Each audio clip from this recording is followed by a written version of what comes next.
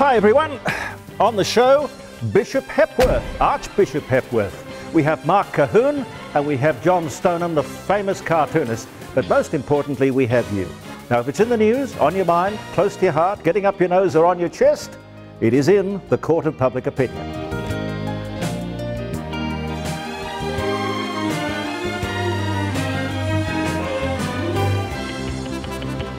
Thank you so much for joining us. I hope you stay and enjoy the show. This is the second last show for the year. And I'd like to extend a very big welcome to Rundle Mall. That's our new sponsor. And that's all the stores and indeed all the people who go to Rundle Mall to make it the most successful shopping precinct in our state. Now, I want you to watch the Rundle Mall ad. When you see it, you will get the clues which could win you $500. So good luck. Now, this week is all about interest rates. Interest rates are a very, well, for a start, they're a blunt instrument if you are trying to do something with the economy. I don't know what this crowd in Canberra is trying to do with the economy, but I really do think that it is about the economy that we all should be concerned. I couldn't quite understand, the interest rates go down and the value of the dollar goes up. That shouldn't happen. Our economy is obviously a very complicated thing. Now, it's also a double-edged sword in that there are a lot of people who depend on the income from their savings in the bank or fixed-term deposits or whatever. They're self-funded retirees. Self-funded retirees get ignored all the time. Now, I have a mortgage, so I like the idea that interest rates are going down. But the truth of the matter is that 1/3 of our population has a mortgage. 1/3 of our population rents. The other third has paid off the mortgage and isn't affected one way or the other. So if you've got savings, well, gee whiz, you don't want to see the savings diminish in terms of the return on that money every month because you depend on it, you live on it. And you, as a self-funded retiree, are a wonderful person because you're not a burden on society. But something more about this economy that worries me. When I see Rosella in business for 118 years, Darryl Lee in business for 85 years, not in business anymore. Alan's Billy Hyde, Alan's Music, 160 years in business, no more. Angus and Robertson, 128 years old. Kellen Rigby Constructions, 102 years in business. Fletcher Jones, 88 years in business. Now, there is something wrong with our economy because all these great iconic brands have in fact survived world wars, depressions and recessions, but they can't survive what is, well, I suppose, what passes for our government in Canberra. They have a lot to talk about. They've got a lot to explain. I'm Jeremy Cordeaux, and this is the Court of Public Opinion. I said, hey, hey, hey, yeah. I said, hey, hey, yeah. Well, come on, everybody. Really good to be with you. Now, I just want to say happy birthday, the late Walt Disney. I wonder if that story about him freezing himself cryogenically or whatever they call it to be brought back to life at some time is true. But anyway, he was born in Chicago, December 5, and a week of birthdays also includes Amanda Vanstone.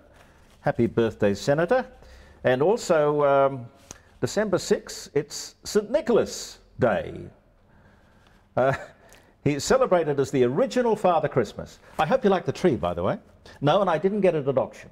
That's the one from upstairs. The original Father Christmas. He's also the patron saint of schoolboys, sailors, thieves, virgins, Turkey, Greece and pagan Russia. I wonder if these people ever had a say in who they got to be patron saint of. It's a very mixed bag, isn't it?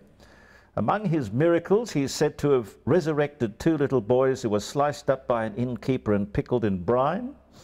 And even as an infant, he was working towards canonization soon after his birth. Now, this is not me. This is apparently true.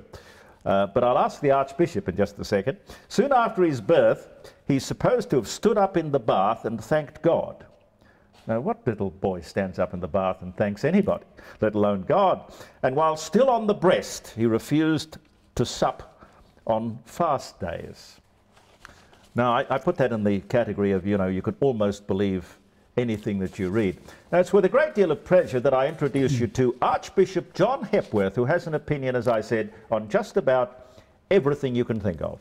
Great to be with you, Jeremy. Now, do you believe that St. Nicholas was... Oh, Jeremy, I was once in Brussels to address a meeting of the European Parliament on religious persecution in Asia in December. And naturally the airline lost my clothes, so I was given a vast sum of money to go and buy new bishop's gear in Brussels, which I did with great gusto amidst the snow and everything.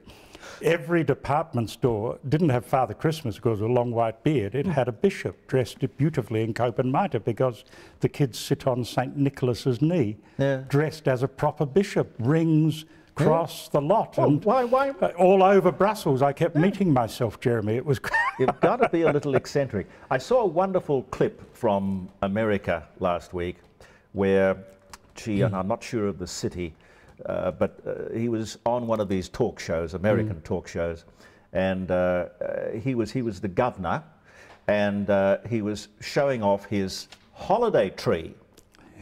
Oh dear. And in the background were all of these people holding up signs saying, "It's a Christmas tree, Governor!" I love it. I love it. Oh, my sentiments exactly, Jeremy. Crazy sort of political correctness and insanity. I was talking earlier about this ridiculous situation where Rosella, as you know, has closed its doors, or just about. And all of these companies, Darrell Lee, Allen's Music, 160 years, Allen Music. Angus and Robertson's 128 years. Kellen Rigby, 102 years. Fletcher Jones. Yes. What is it about these times that are so bad, so destructive? Firstly, I think, Jeremy, we've had an explosion of technology such as the world hasn't seen for several thousand years. Probably we'd have to go back to the golden age of Athens to find a similar change in the way people live and see themselves. At dawn of philosophy and science and the challenging of accepted order. We've now got that. So that we're having a globalization without much awareness of it on the part of the common people, dare I say. We've had a massive change in the way our money system works in economics, the nature of money even, following the collapse of Bretton Woods and gold standard and so on. The idea of money not having a fixed value but floating against market forces.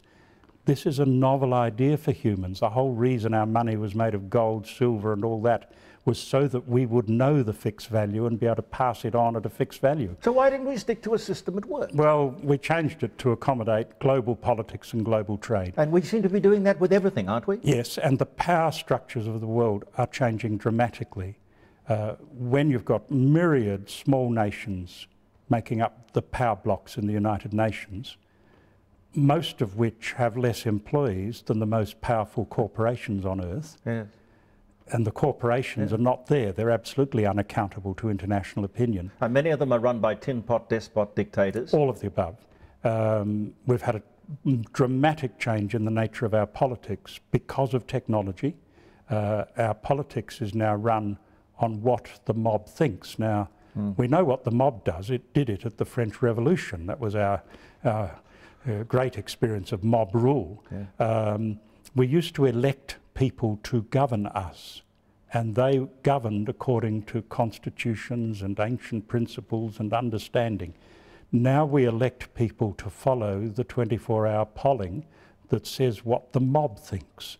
And human nature, Jeremy, is not the sort of thing that can rely on mob rule. We've understood since we began writing, since we began history, that human beings have a tendency to wrong unless they correct themselves and do right. Now, nobody in the Western world, in their education systems and in much of the East, any longer asks the question at school or university, what are human beings for? And to the extent we have an answer to that, Jeremy, it's the answer that the Russian Revolution gave. Human beings exist to be a cog in the wheel of a global economic system and to serve the state. If we allow that to happen? If we allow it to happen. And this happens under the guise of democracy and Precisely. freedom of speech and all of these other things. It is almost the same solution, whether you have a pseudo-democracy based on polling and public opinion, or a pseudo-democracy, as we've seen in Egypt, based on electing somebody who immediately becomes a dictator and introduces a form of religious law that profoundly discriminates against almost everybody. Or if you take the Gaza Strip, where they democratically elected the bad guys. So how in God's name do you do that? So if you elect a bad guy with a strong constitution, the bad guy is trapped in a good system. If you elect a bad guy with a weak constitution, and throughout the world constitutions have been and are being weakened, the systems by which we govern ourselves, the basic tenets are under massive challenge. And the basic tenets come from, by and large, ancient times, constantly relearnt in each generation. We are the generation that are not relearning. Therefore, instead of being up where our technology is, we're down there with people that haven't quite understood the wheel yet in terms of our self-awareness. I would love you to sit in the chair, our marvellous chair over here, and give us 60 seconds that, in your opinion, would change the world. But I was reading this thing just quickly. The McKell Institute went out and tried to find what people were really worried about, their number one concern, and it is electricity costs. Electricity costs. Of course, we have to accommodate the carbon tax somehow, but more than food, interest rates, petrol, health costs, insurance costs, electricity is the number one concern of people. But food, fuel, the petrol pump doesn't work without electricity. You can't buy and store food without electricity. You can't prepare it without electricity. We have made the modern world, whether it's villages in Africa that I visited often as a bishop, where there'd be a simple solar cell linked up to a simple computer, linked up to a simple phone. Electricity is the key. Electricity is the king to communications, to actually dealing with each other as human beings. Even our cars carry their self-generating electricity, or the engine doesn't work. I've never thought about that before. Archbishop Hepworth joins us in the second, in the chair, with 60 seconds that, from his heart and his brilliant brain, may just change the world.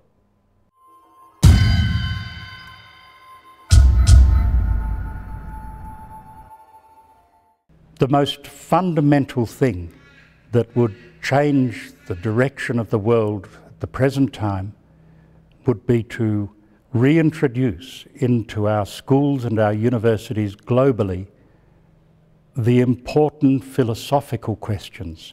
The world is expanding massively in knowledge of technology, knowledge of science, and our schools teach that, but hardly at all do they teach the fundamentals of how human beings should interact with each other. What are the great principles that govern our interactions, our politics, our government? The most important question that any human being can ask of themselves is, what are human beings for? And that is the one question that is no longer taught or challenged in our schools.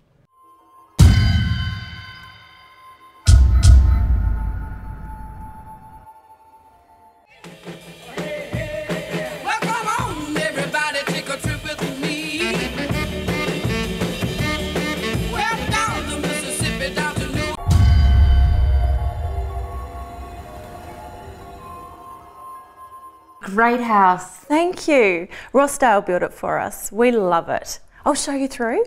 We wanted a house with a barley feel, so we worked with our building consultant and designers to develop a plan we liked. They were so flexible and cooperative. When it was all designed, we got an absolute fixed price and they stuck to it. No extra charges, and their people were fantastic to work with. We're actually thinking of building a new home. You should go and see all their displays and talk to them about your ideas. It's the best thing we've ever done. Rossdale Homes, because trust is a must. Scammels, South Australia's specialist estate auctioneers. Visit us at 7 Chapel Street, Norwood, or at www.scammelauctions.com.au.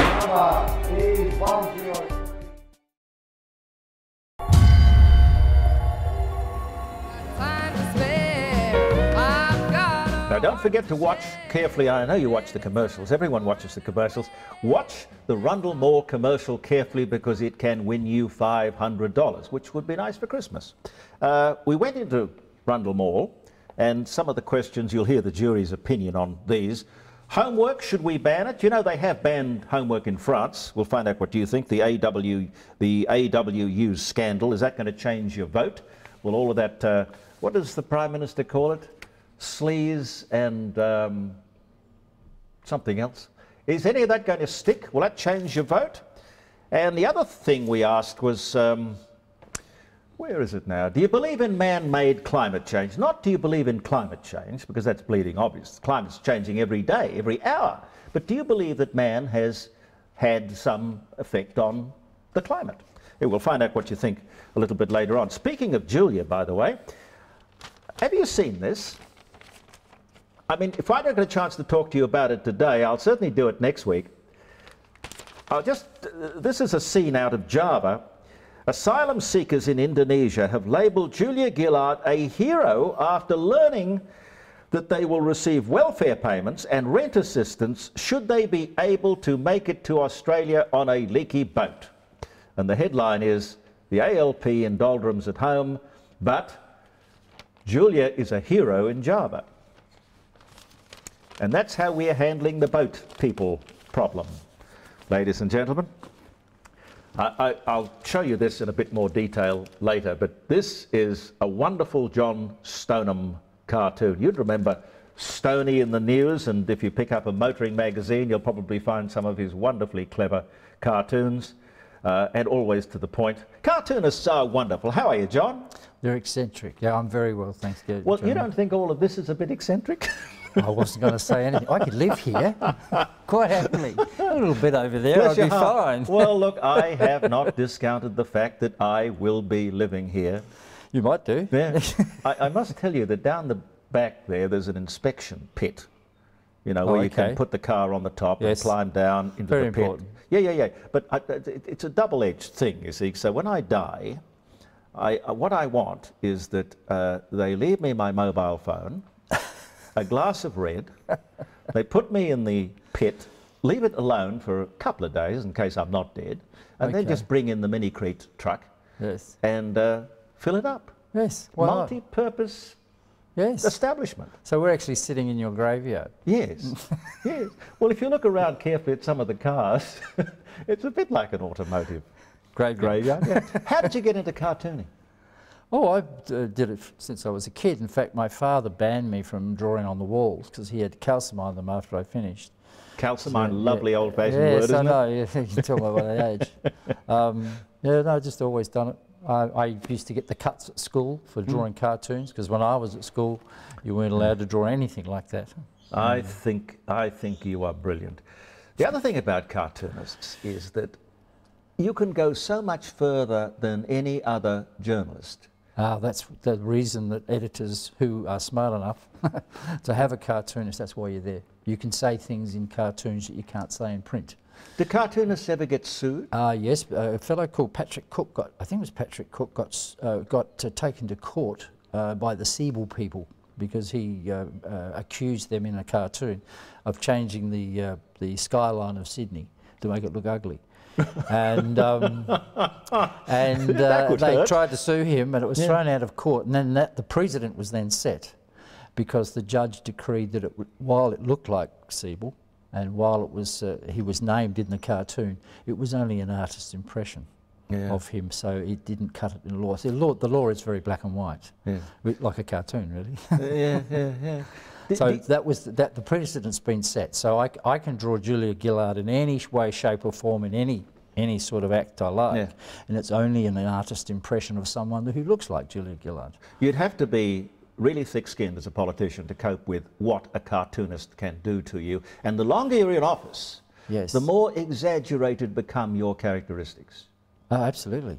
Oh, absolutely. You know, I mean, John Howard's eyebrows got longer and longer and longer. Yes, and he always drew Malcolm Fraser with a pipe, and Malcolm doesn't smoke. but Larry Pickering just thought he should have a pipe in his mouth because he looked like a hayseed. He was good too, Larry Pickering. I like. Yeah, very funny man, but very strange. Well, to go from cartooning to growing tomatoes, I can't see how you'd make that leap. That was a washout, literally.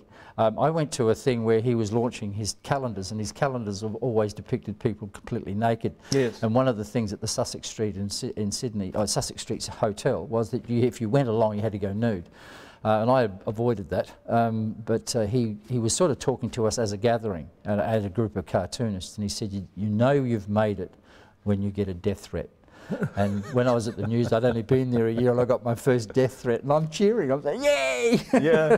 I got a death threat. Well, you know, you talk about the fact that you can't really get sued, but you can get killed. That famous cartoon with the Muhammad with the bomb in his turban. Yes. Yeah. Well, there are some people who don't take things to court. They just take them seriously. Well, unfortunately, yes, they do. Yeah, and you've got to be careful of that. There is a line between being funny and being stupid. What's the cleverest cartoon you've ever seen? Do you have a favourite? Could be yours or somebody else's. Actually, it was one which the news, my editor, didn't understand. Do you remember Lionel Murphy? Oh, yes, I do. Yes, and Senator Lionel Murphy. Yes, Senator Lionel Murphy, and he was knocking on the door of Bob Hawke, and Bob Hawke had come to the door in his nightgown with a nightcap and all the usual old things, and he was trying to bring in some sort of law, and all I had Bob Hawke saying was, "Go away, I'm trying to have an election."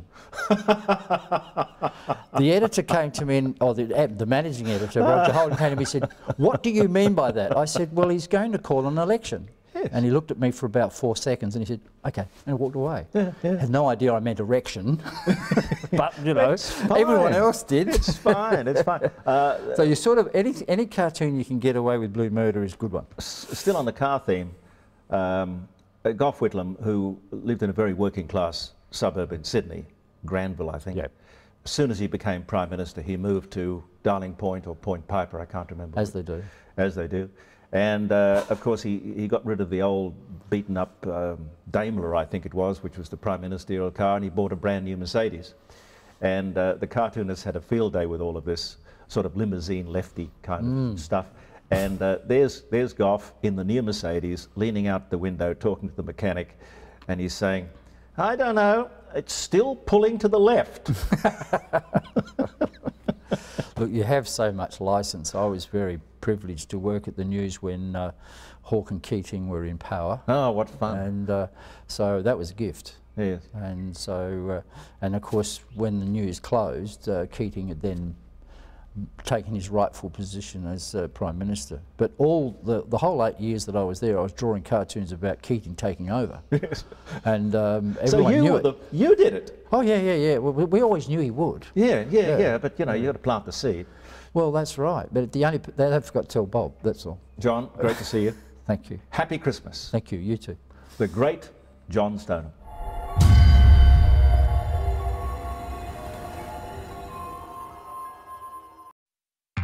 Let's take a walk through the colours in the air.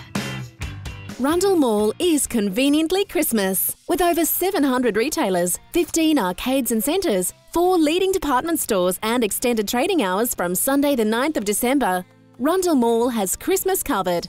And for your convenience, we're open on Proclamation Day, the 26th of December, and New Year's Day too. Visit rundlemall.com for the chance to win $500 cash. Simply enter the code word Channel44, uniquely Rundle Mall. Scammels, South Australia's specialist estate auctioneers. Visit us at 7 Chapel Street, Norwood, or at www.scammelauctions.com.au. Is trust important to you when building life's biggest investment? Well, look no further than Rossdale Homes, a South Australian family-owned company whose mantra is "because trust is a must," has been building quality homes for people like you and me for over 30 years. Rossdale Homes guarantees an absolute fixed price. No hidden extra charges. Choose off the plan or work with their building consultants to design your own. Or visit their website, Rossdale Homes, because trust is a must.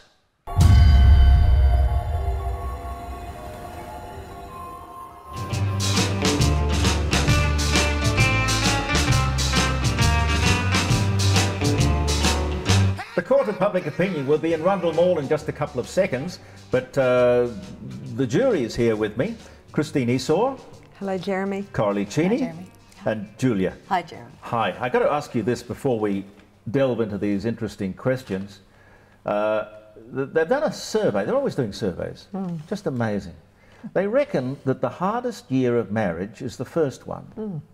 And then it gets easier. When you get up to 40 years of marriage, you're happy. Do you guys think there's anything to that? I do. I read the report, and it said that the first year was difficult for different reasons than I would have suggested. I think it's just getting used to living with somebody else. And I certainly remember finding it difficult. I'd never cooked a meal that long ago. My mother had always made the bed for me, so just having to do things myself was difficult enough without having to look, absolutely, and without having to look after somebody else as well. So that made it even harder. It's probably a little bit different now because a lot of people live together before they get married. So then I don't think that quite applies, but absolutely, if you haven't and you still lived at home. And so as the report goes for 40 years, you know, it had to be our generation. Well, you have to be doing it for a while, I think, Julia, to get the hang of it. You obviously love them if you're there for 40 years, so you really don't care about, you know. Well, it becomes a habit, doesn't it? Yeah. Good habit. A good habit, yes. Now, we went out into Rundle Mall and we asked some 4 questions this week. Do you believe in man-made climate change? And this is what you had to say. If it's going to cost a fortune, I'm not really worried about it, so because nobody else is worried about it. If we're talking about changing something, it's like you just can't change something straight away. Like you decide and then you change it. It always takes like time, process. Okay. Yeah, I don't think there's much awareness out there, so that's why I don't think about it. Yeah. Do you believe in man-made climate change? Well, from the internet, Aaron says, I believe in women-made, well, I see, man-made climate change, woman-made climate change. Aaron believes woman-made, okay. Paul says, yes, but please stop the false press that it is just the human race. Climate change has been happening for millions of years, affecting the planet through many different and natural ways. Graydon says, no, it's arrogant to think that we can affect this great system, this solar system. Yes, we do pollute, but the alarmists have been proven to have got it badly wrong. Climate change is as old as the Earth itself. Chris says, I am sure every time a volcano erupts, the amount it spews into the atmosphere will put most theories to bed. Ain't that the truth? And Tristan, climate change is a pretty natural process. We are currently in a period of warming. Yes, we impact this, but never forget that the dinosaurs were destroyed by a massive increase in global cooling. We may never know the answer in our lifetime. Yeah, by the way, if you ever have a chance to look at the quadrant online, there's a fantastic article by Professor Marc Colquhou, and it's called Climateers in for Their COP. And there's one hell of a brave scientist, because if scientists dare to question this mantra of climate change, they have their funding denied them, they have all sorts of trouble, all sorts of intimidation. Do you have an opinion? I think, who would you like to talk to first? I think all the people interviewed in Rundle Mall are correct. I think that climate change has been around for millions of years, and yes, there are periods of global warming, global cooling, but we also exacerbate it. And so, you know, we're raising more cattle to feed ourselves, and so there's more cattle out there. They pollute. We drive cars. They pollute. We want faster means of transport. Yes. They pollute. So we're contributing to the problem. We're exacerbating it. What's the answer? I don't really know, and it won't be something that perhaps I'll have to live with it, but other generations will, and well, it's a worry. It's sure ain't a carbon tax, I can tell you that. Coralie? Look, I think we certainly have to look after our planet and be responsible for the planet, and that's, you know, a lot of things involved in that. you know, even right down to garbage collection and things like that. But not as far as climate change, as far as it affecting the weather and things, because right through, even in the Bible, they had 7 good years and 7 bad years, Yes. you know, where there was, you know, no harvest. So, I mean, that's throughout generations. Well, I think it's a combination of natural disaster and just the natural gases and the animals that are around that are emitting the gases that are affecting the climate. But it's been going on for years, and I don't think that it's really a man-made thing. I think it's really natural. Well, change has got to be inevitable, hasn't it? The only thing we have to do is to manage change, whether you're running a business or you're running a country. You've got to manage change. It's inevitable. That's right. Yeah. It's a tough one. I don't think there's any answers. I was driving down our street and they've just delivered new bins, and outside some of the apartment blocks there are hundreds of red, yellow and green top bins. I'm sure there's a better way of managing the rubbish. Yeah, that's one thing we're very good at producing. Now, the other question we asked was, will plain packaging on cigarettes work? You know, the plain packaging instead of the promotional packaging or the colourful packaging, the logos and all that kind of thing. Will that stop people smoking? Here's what you think. Yes, I think so, I think we've just got to support it. We want the government cut the smoke, you know, because it's not good for the health, you know. Yeah. Like, there's all different types of smokes, but they're all making it look like they're all exactly the same, so, yeah. Would that influence of buying smoking? Like, would you buy it? Yeah, I still buy them. Yeah. Like, it doesn't make a difference. It just means I have to wait longer when they're trying to look for them, because I don't know which is which. Yeah. Oh, I think it's a good idea. Yeah? Yeah, because I don't think smoking is good. No. It's not good for your lungs, so, yeah. Would obviously that impact... And I think it's even worse that people buy cigarettes for young people that are not meant to have cigarettes, so, yeah. I think it may be a good thing, but the people that smoke it won't deter them. As the gross images on the cigarettes didn't deter them. No point, because, I don't know, people that smoke, they smoke. It's not going to change anyone's opinion. It isn't going to change no one's opinion. It just makes it look ugly. Yeah, why? that's it. There's no point. Well, from the internet, and thank you very much for your feedback, Paul says no, it won't. It'll create a black market, and if the world was serious, they'd just simply ban the sale and the manufacture of cigarettes. Yeah, why don't they just make them, you know, $50 a pack? Wouldn't that do? Graydon says, seems to be. Some smokers already reckon that cigarettes taste worse in plain packaging than in the fancy brand packaging. Well, that's probably right. Yeah, I guess that could be right. And Tristan says, yes, it works. I've already quit, and I know many people who dislike smoking when looking at the photos that are depicted on the packs. So for some, it's working. Julia, did you ever smoke? I did, yes. Yeah? And what stopped you? Well, I wanted to live to a ripe old age, and I think that you know, it's really not good for your health. I did some work on it, and also my husband put me off smoking, and you know, said that if you don't give up, you know. It's so hypocritical because the government makes so much money out of cigarettes with their taxes and all. And one way of doing it, of course, is to say, well, anyone who comes down with a cigarette-related illness is not covered by insurance, or the doctors won't treat you. But you couldn't do that. Well, self-inflicted damage. I mean, hell, imagine being a doctor and you take somebody's lung out and you find that they're smoking the next day. Yeah, but then there's alcohol-related illness too, and how are we going to stop that? You know, where do we stop? It's another vice.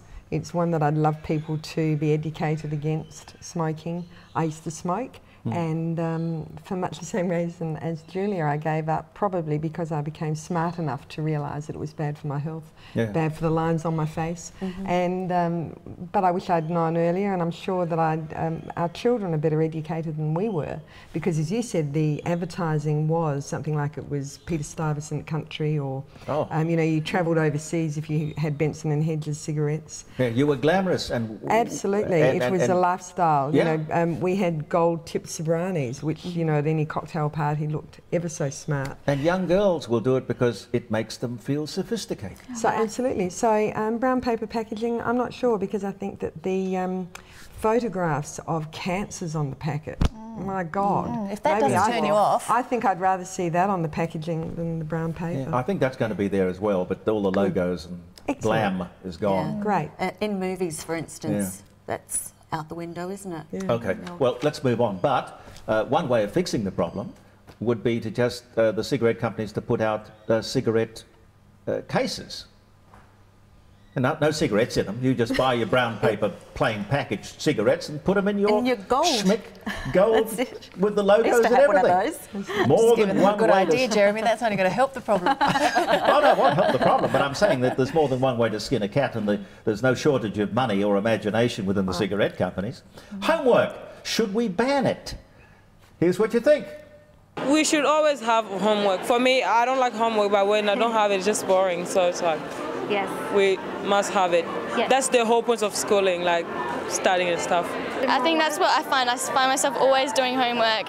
Like when I get home, it's just don't really do anything for myself. Like I've stopped horse riding and everything, and just. Oh wow. I'm a retired teacher, and I say no way. Yeah, so I don't know. I think it's probably not a good idea, because when you're young, then you can have some really easy homework, and then as you get older, that prepares you for studying for exams and things like that. So. Homework's pretty good. Like no one ever does it, but the idea behind it is good. So I don't think they need to ban homework. They just need to change the policies with it. School is for schoolwork. Home is for your own personal time, in my opinion. I tell you what, Rundle Mall is not only the heart of shopping in this town, but it's also the heart of interesting and thinking people. Paul Murray, question 1. Limited to 1 hour, allowing better quality family time. Aaron says school system needs to be abolished completely.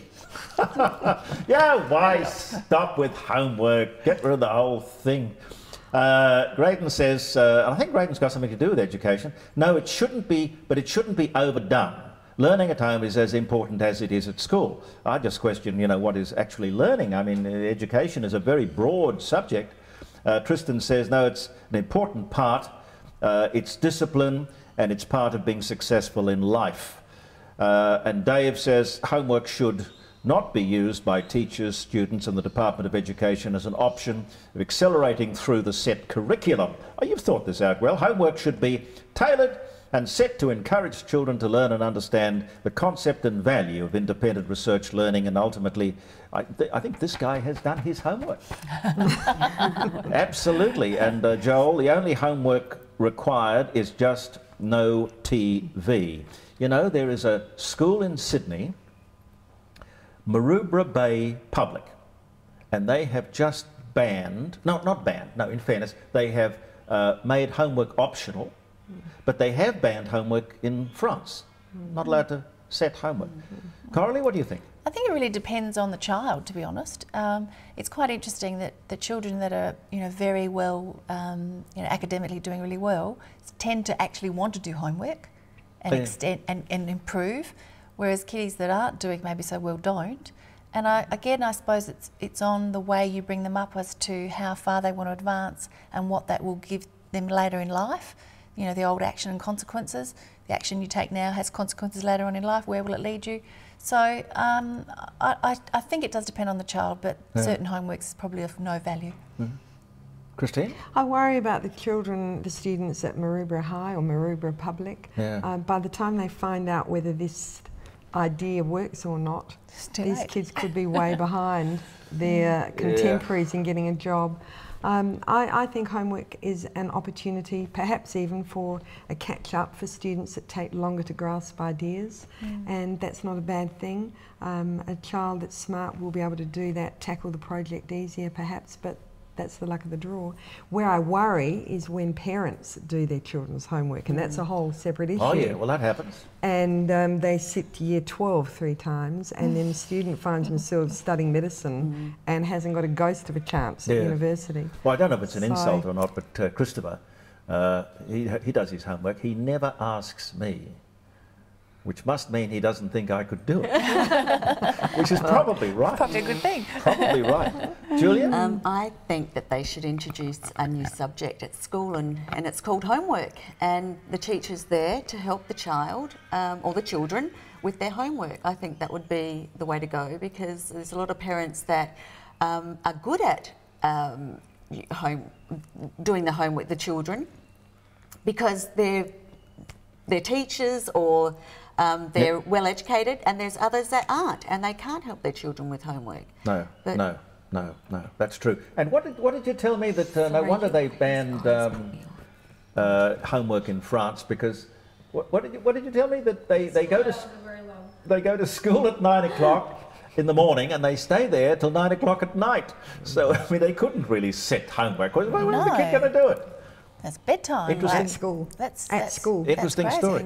Now, the last question we went out to talk to you about was the AWU scandal. That is the establishment of, and I cannot help but believe that this is just one example of slush funds, but the idea that it's okay to establish a slush fund, extort money from people, and call it what you like. It certainly is a something that the Prime Minister has had to weather in the last few weeks. Will it change your vote? She's not in my good books. I refuse to even recognise that woman. I'm sorry. It's a bit suspicious. Yes. Yeah. Yeah, very. There's something happened there, and they obviously want to bury it, I think. If she doesn't pull her socks up, well, I won't vote for her. I think she's loose with the truth, to be honest. She got into power through the back door. From the very start, it wasn't good, and I don't think it's good now. I don't think it'll ever be good with her in power. Well, will the scandal or the smear change your vote? Graydon says, no, I wasn't going to vote for her, meaning Julia anyway, just affirms an earlier decision. Dave, no, whatever the truth is a long time ago, she has more than shown her true colours in recent times with regard to this issue and others. Joel, Julia Gillard will win the next election, as the Liberals have done nothing but whinge for 6 years. We have the best economy in the world, the best lifestyle, I'd agree with that, the most freedom. The Liberals only want to start wars. Joel, I mean, okay, that's your opinion. What's yours, Julia? It won't change my vote. I just think that while we're concentrating on what she's done in the past, where the country's going broke. And I think that she needs to step down and resign, and let's move forward with another politician. Yeah. Prime Minister, I should say. Yes. I think if you're a staunch party voter, either way, it's not going to change your vote. But like Joel. but in the meantime, the old, be sure your sins will find you out clause comes in, and be careful what you do here, because ultimately it can affect things later on down the track, the old action and consequence again. Yeah, well, I keep on thinking it's the economy, stupid. That really is the key thing. Christine? I think it's interesting that Liberal played that card so early. I wonder whether they might not have waited until later and closer to the election to play it, and I think it would have influenced a lot of vote It's simmered for a long, long time. It has, and I wonder why they didn't sort of hold it tight a little longer and try to benefit from it a little more, because I think it will be a vote changer for swinging voters near the election, but by then it'll be all over and forgotten. Yeah. Great to see you all. Great I think we've got one more show before Christmas. Ah, good. I'll wear my Christmas earrings. Well, what do you think about Christmas tree? It's beautiful. Fabulous. Great to see you. Lovely to see you. Have a good week. See you next time. Thank you. The jury, this is the court of public opinion. I'll send the sun smiling through.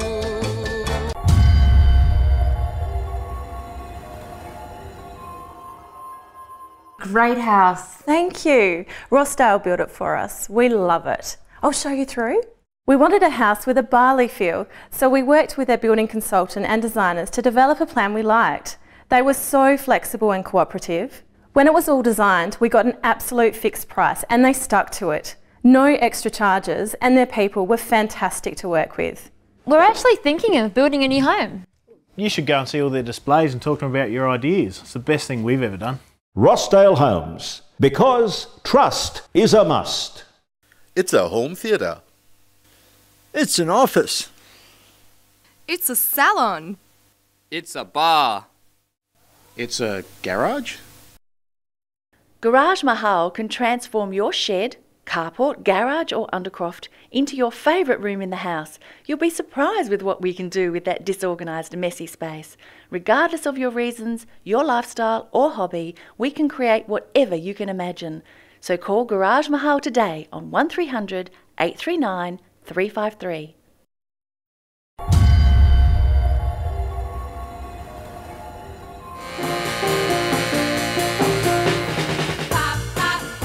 I sort of pride myself on being able to recognise a good idea when I see it, you know, the kind of thing. And a good idea whose time has come is a very powerful thing. And I read about this thing called Our SA, and the man behind it is Marc Colquhou, who is a man of many different talents and skills. Thank you. Good of you to come in. Thank you. Thank you, John. And happy Christmas. Thank you. You too. Now, I see a lot in Adelaide about, you know, let's change the image. Everyone sort of seems to think there's something wrong, but they think, well, we'll get a thinker in residence to come in and lecture us or hector us. Does any of this touch you?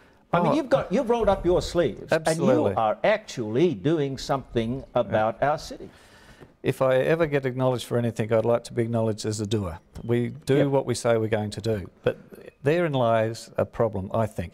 The thinker in residence should be a doer in residence. Absolutely. And let's start doing things in South Australia. And let's look at his or her salary. Well, exactly. And then maybe pay him or her on results. Exactly. I don't quite understand it, but if you were running the joint, I guess you'd run it a bit differently. Well, absolutely, and accountabilities and pushing accountabilities down to the lowest level is you know, fundamental to running a good business, isn't it? So, and getting better value out of people's contributions. Yeah. Now, our SA, I know a lot of people belong to it, have joined it. Tell me where it came from. What was the idea? Well, I've lived and worked all my life in South Australia, and over that time, I've met a lot of people and been involved in quite a few businesses. And this is an online business directory where our providers are prepared to provide South Australians with benefits. And that's a whole range. You come on board as a provider, you either provide services or you provide products. This is a bite. He wants to join. In this garage, you can expect almost anything. Yeah, I think it's fantastic. This is an amazing garage. So you come on as a provider, you provide either services or products for our members. You can go to the movies for $10 instead of $18.50, as an example with Wallace. You can get your RM Williams through trims at 25% off. There's a whole range. Banner Hardware, as an example, you can get trade prices.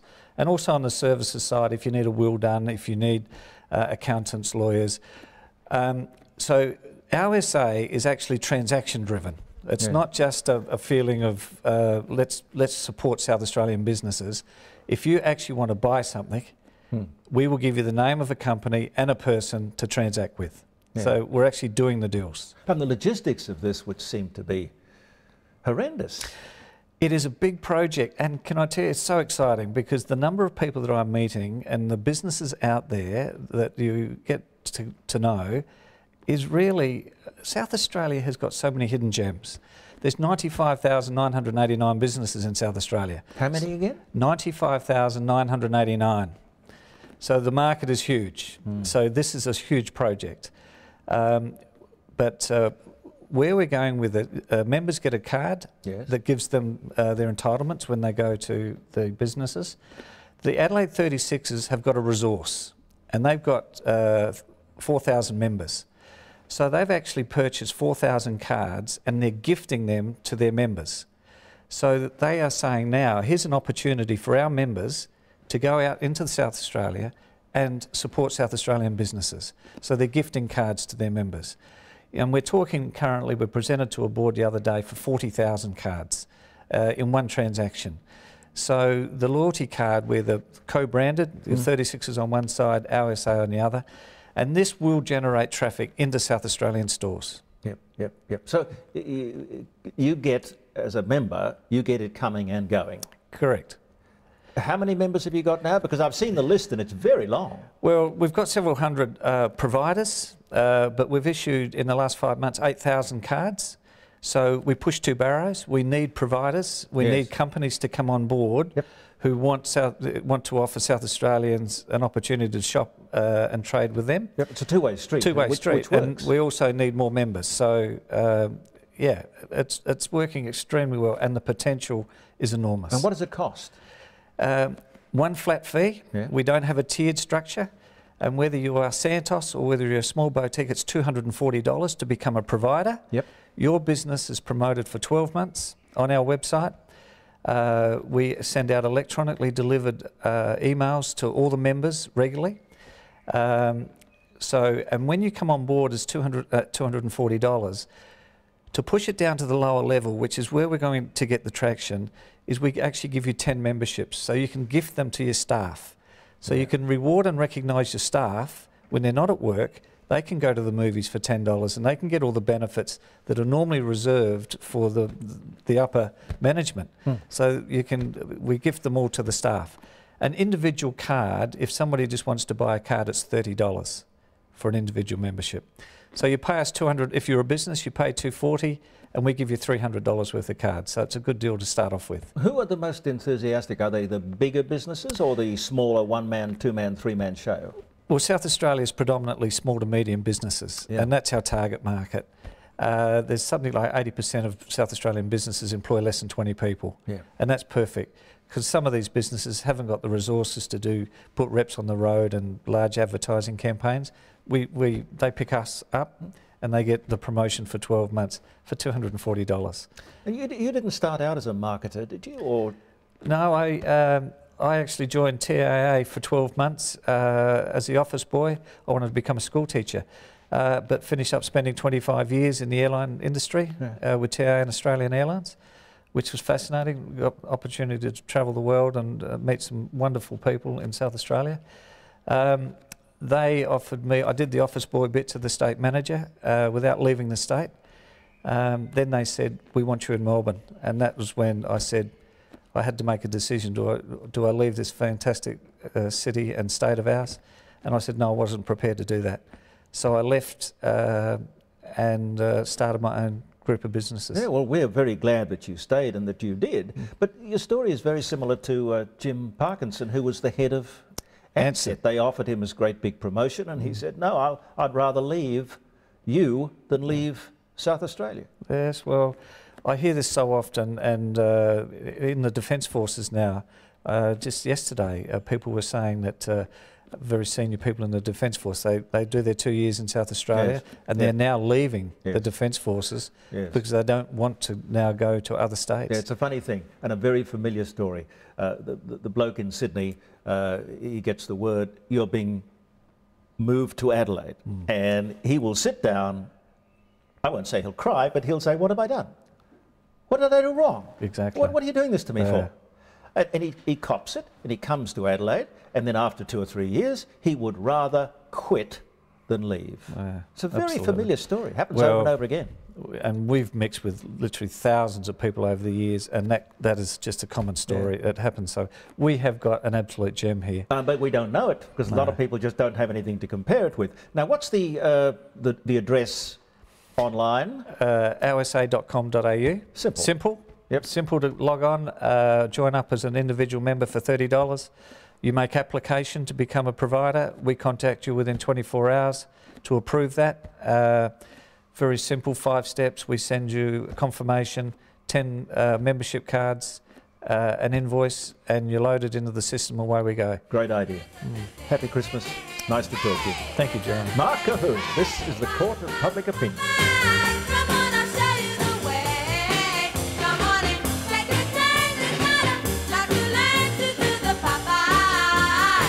Just before I give you the pet of the week, and hopefully we can find a nice home for the pet of the week, some anniversaries.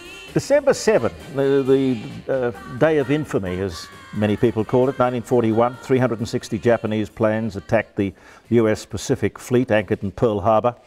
The Day of Infamy indeed. Happy birthday to the late Andy Williams. And, it's the anniversary back in 1942 of the birth of the welfare state. 1942. I wonder what people did before 1942. Anyway, that's the welfare state officially envisaged in Britain with the publication of the Deveridge Report, hailed as a charter for social security by bringing the whole population into an insurance scheme, or what we might call government control. You know how they like controlling things. The pet of the week. Now, the pet of the week is Rampage. Hello, I'm Rampage. Sounds like an adult movie star, doesn't it? Rampage, I'm the pet of the week. I am a 1-year-old boy, a medium-sized cat, Rampage in name only. I'm really a very sweet 1-year-old who arrived here with my brother Ryder. Now, it really does sound like an adult movie, doesn't it? Ryder and Rampage. We were a bit shy to begin with, but we have now come out of our shells, and with some care and TLC, during our time at the AWL, they've all fallen in love with us. I'm fit and healthy and ready to go to your home. I'm desexed, microchipped, vaccinated, health checked. I'm only $75. Come and see me at the Animal Welfare League, 1 to 19 Cormac Road at Wingfield. Their telephone number is 83481300, or you can just go to the internet and you can go to awlsa.com.au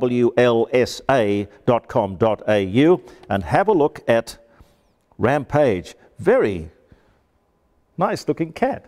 Very nice looking cat. When you come up from the dead, stand in the hall and make a romance.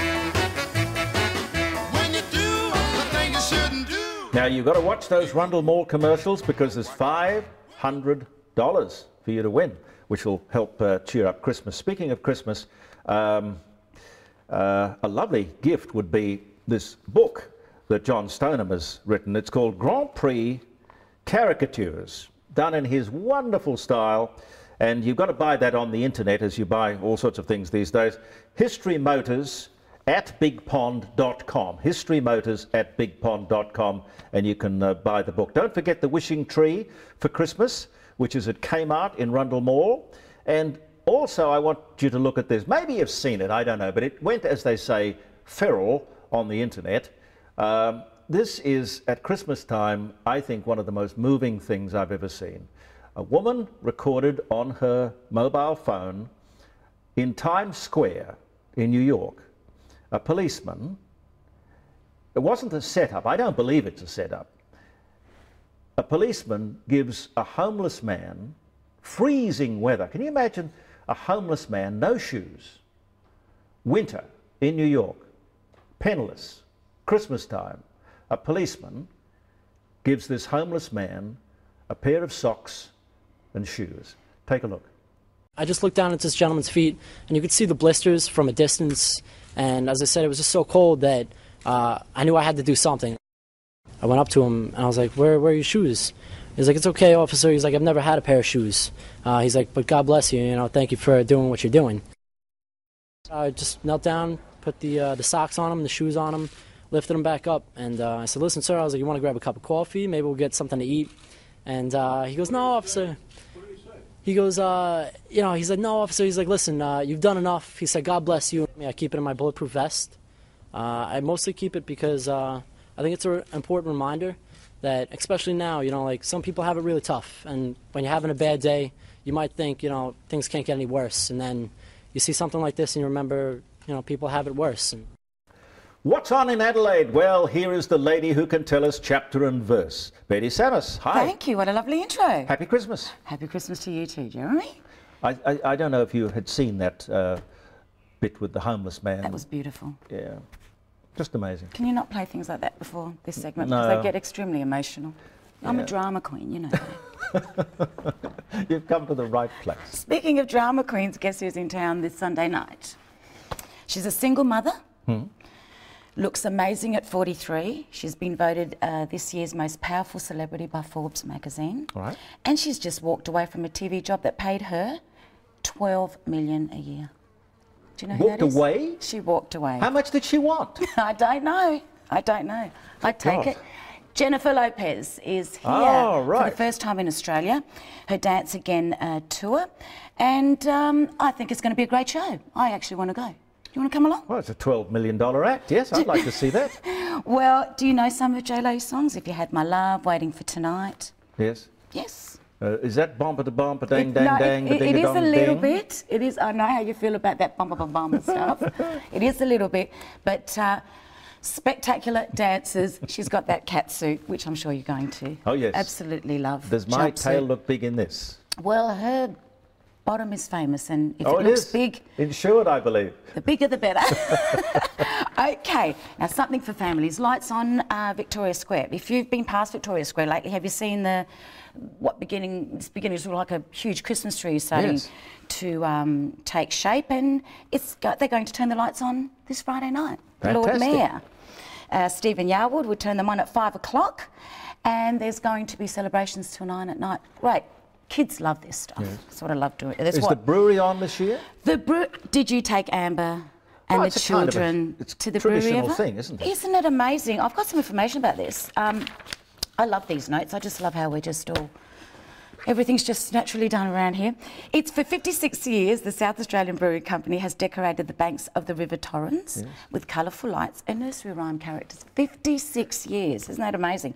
But what they've got there is now food halls, stalls, sorry. They've got the clowns that the kids can, you know, put little balls into, and, you know, sideshows. So, look, there's car parking at the entertainment centre, and it does get very, very busy. But the best time is to go at dusk. Yes. When the sun's just heading down. Yes. So Traditional thing. Got to be traditional thing. It's got to be done. And you brought along our special guests. I would like to say it's a garage band, because I know you've been looking for one, but they're not. Well, it's a great band in a garage. In a great garage. It's the Long Run, the Eagles show. This is on this Saturday at Stoneham Winery. There is a 2 or 3 course dinner, and the food is always beautiful at Stoneyfield. After two sellout shows, Acoustic Juice bring their show, The Long Run. It's the greatest songs of the Eagles to Stoneyfield this Saturday. What's your favourite Eagles song? I love Desperado, Heartache Tonight. It's got a bit of a rock edge, Heartache Tonight. You know, I love all my little rock tunes. What do you like? Peaceful, Easy Feeling, I think. Do you think we can get them to play that today? Well, they know it by heart, but I love the sound. I mean, it's just a wonderful, wonderful song. Wait till you hear these boys sing as well. I'm sure you'll be heading down to Stoneyfield Winery. How long are they there for? They're only there on Saturday night. Okay. Well, they're going to play us out. Fabulous. They'll play us out. There's nothing like a little music for Christmas. Have a wonderful Christmas. I'll see you next week. Fabulous. I'll see you then. Thank you again. All the best, Betty. You too.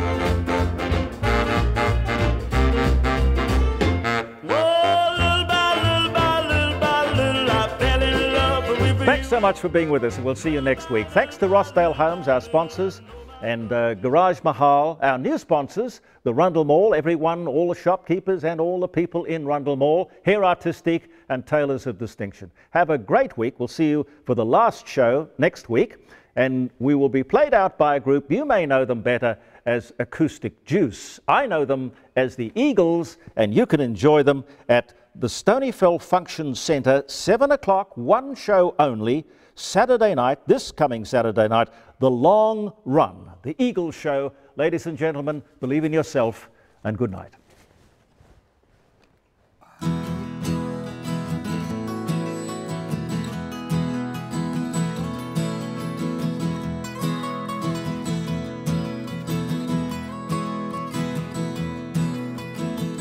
I like the way your sparkling earrings lay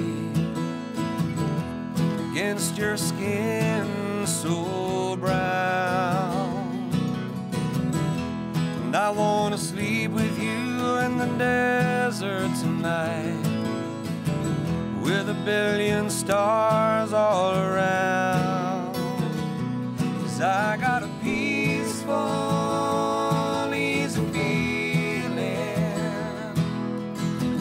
I know you won't bring me down, 'cause I'm already standing on the ground.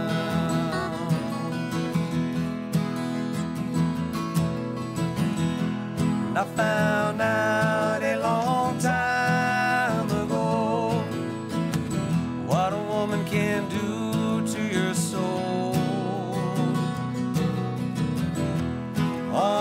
she can take you anywhere. You don't already know how to go, 'cause I got a peaceful, easy feeling. I know you won't let me down, 'cause I'm already standing on the ground.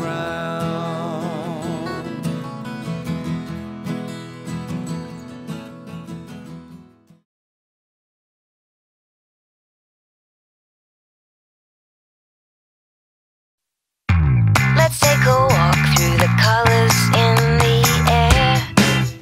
Rundle Mall is conveniently Christmas. With over 700 retailers, 15 arcades and centres, 4 leading department stores and extended trading hours from Sunday the 9th of December, Rundle Mall has Christmas covered. And for your convenience, we're open on Proclamation Day, the 26th of December, and New Year's Day too. Visit rundlemall.com for the chance to win $500 cash. Simply enter the code word Channel 44, uniquely Rundle Mall.